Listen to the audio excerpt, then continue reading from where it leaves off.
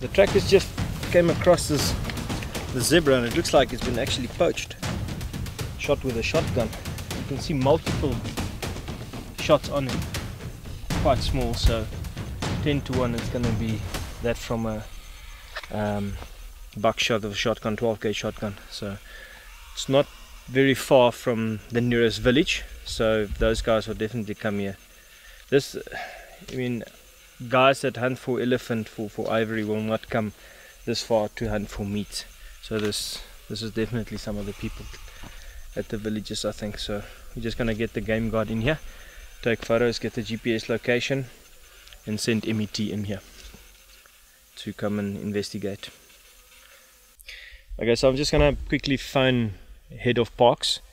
You know, this is just a very good example of hunters' dollars, you know, in Africa, because, you know, photo tourist people, they never come here. We are in the field, in the sticks here. We found the place where the zebra got poached, and this all, you know, this leads to conservation through hunters' dollars. And if it isn't for that, then, I mean, anybody can just come in here and poach like they want to. So this is what we do. Keep on fighting the good fight, I suppose. So it's definitely, I think, from a shotgun. It's not very big.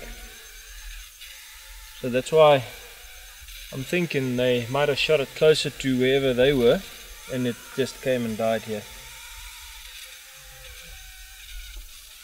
Died about yesterday, I think. Yesterday afternoon or so. You know, this thing struggled for some time before it died. And God knows how many other animals they actually are shooting with the same shotgun, you know, and they don't care if they don't kill it, they just leave it. If they, for example, if they shoot a buffalo with a shotgun, they will not follow it because it's too dangerous. Shotgun or